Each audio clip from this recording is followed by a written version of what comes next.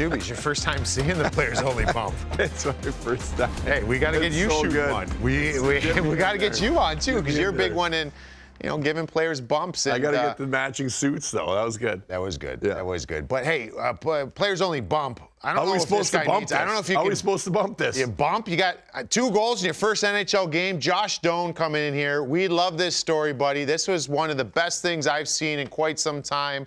So congratulations. Can you take us through the emotions of last night? Yeah, it was quite the night. Obviously, a lot of friends and family in town, being in Arizona and being from here, so that was a unique experience. But to cap it all off and fortunately get 2 was something that was special. I was so pumped, like watching this last night. Yeah, and I mean the reaction of your family, and I was fortunate to play with your dad, but just everything, the reaction of the fans. Look at the smile on your dad's face, and when did you get the call? When did you know this, it was go time for this game?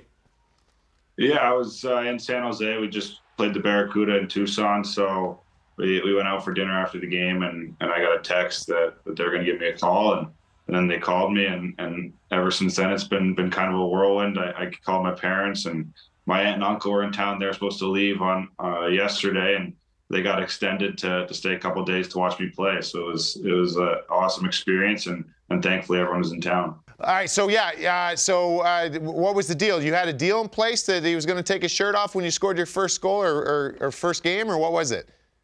Yeah, he says he was going to. I never asked him to do it, but he teases me all the time that he was going to do it.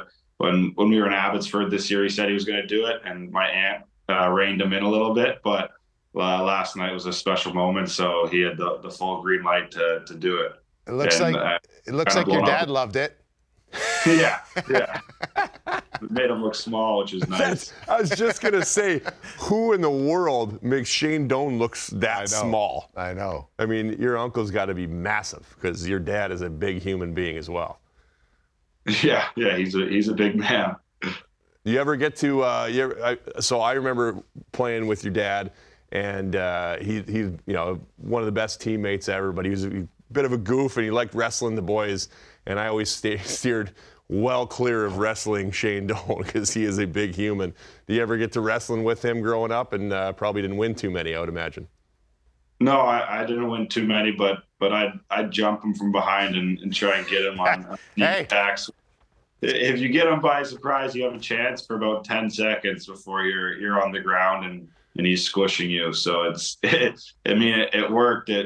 It helped kind of build a little bit of strength every once in a while, which was always fun. Hey, using your brain. Hey, sometimes you gotta jump the bigger guys. We know that in hockey, right? We had a team outing before the season, and I watched 3 grown men jump him from behind, and he still ended up on the right side of it after, like you said, about 10-15 seconds, and Donor had all 3 of them on the ground. Hey, I want to ask you. We got this picture here, and this is, I think, maybe you can tell me exactly. This is Junior Coyotes. Is this U15 or U16? That's you next to your dad.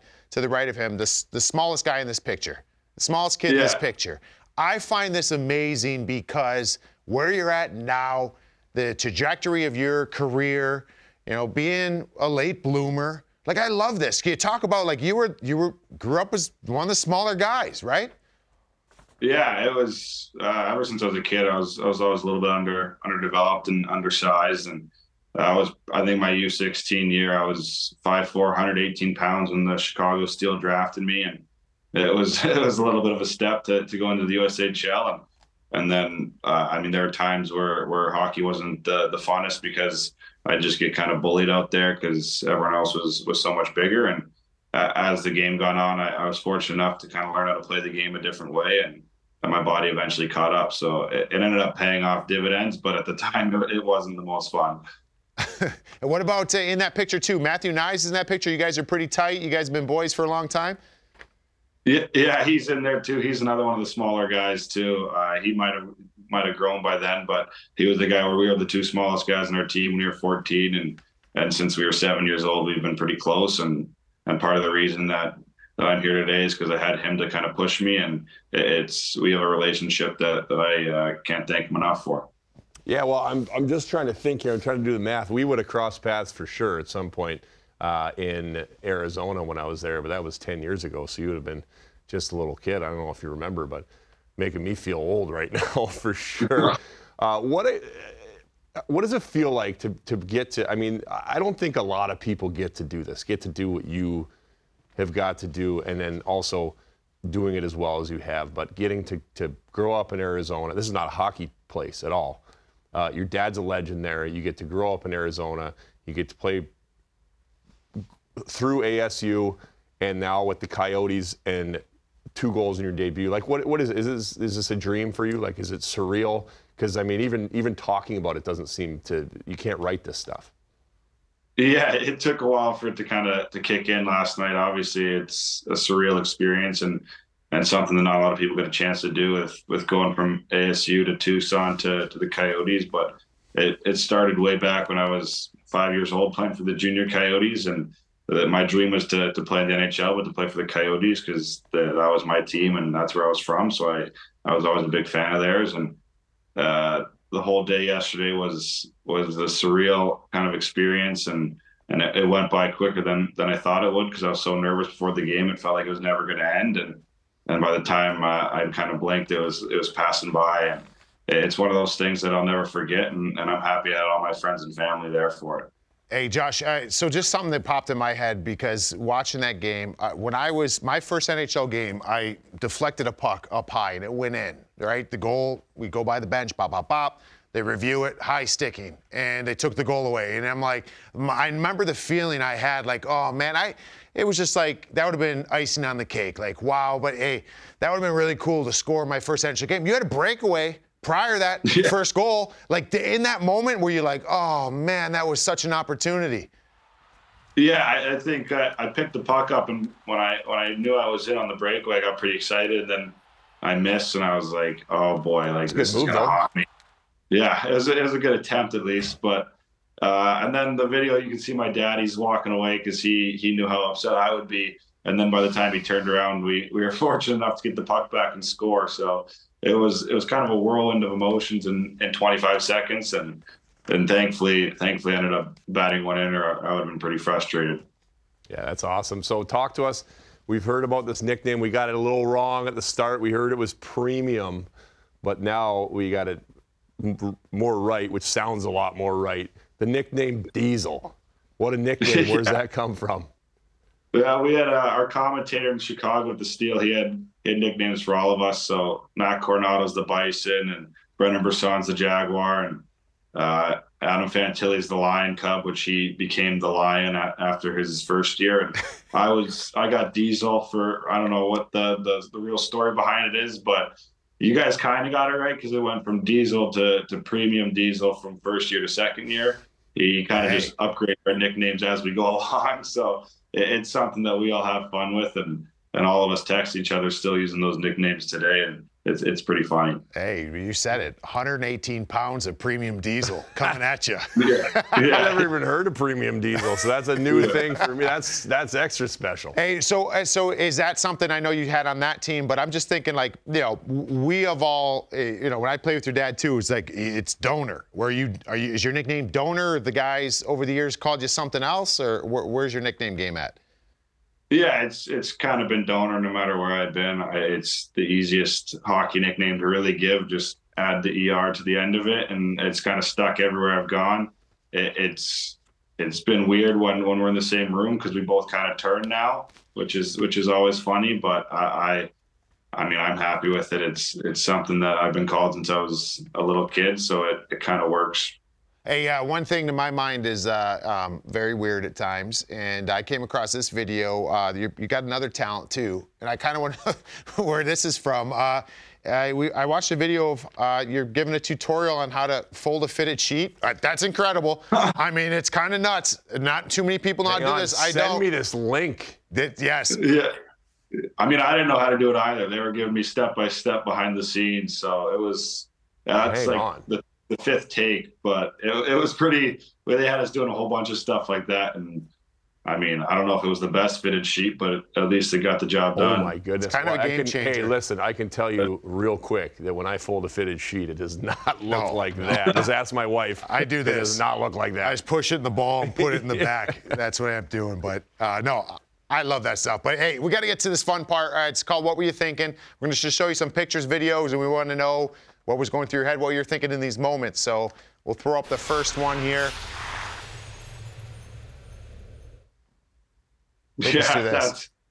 I mean, that was a cool experience. One of the first kind of hockey memories I have with my dad, and getting to meet all the guys at that All-Star game. I think that was in 2009. So that was unbelievable, and one of those things that me and my siblings look back at, and we're happy that we were able to be a part of that. And shockingly, he won the shootout competition that year, which is crazy. I'm sure Duber knows he's not the greatest in shootouts, so that was a shock to us all. Hey, listen, you got to ask your dad. I played in a game that we won a shootout. It was against Anaheim in Glendale, and he went to take a shot, and his stick exploded. It exploded, and the puck still like trickled through and went in the net and won us the shootout. So you never know. Yeah. We got another one here. You're not in this photo, but pretty memorable. Yeah, that's one of the better memories too. I wasn't there, obviously, is with my mom though, and getting to share that moment with her after seeing that photo was something I'll never forget. And it was perfect to be with my mom because all the sacrifice that she put in, and obviously she was the one taking me to all my games and tournaments when Dad was busy. So I think that's a cool photo with everybody. Backstory is awesome too with that. The other thing, I mean, I don't know, were you there? This is before your growth spurt. You could have been behind the jersey. We hiding there? No, you're with your mom. Hey, real quick before we move on to the next one, talk about your mom too, because your dad's gonna, your dad is, great NHL player, but you mentioned the sacrifice, your mom, your family. It's a village, and can you talk about her real quick? Yeah, I mean, Dad was gone a lot, obviously playing, and she kind of took care of everything back at home with me and my three siblings. So there was always something going on, and she sacrificed a lot of her time to make sure that I was getting to hockey and my siblings were getting to whatever they needed.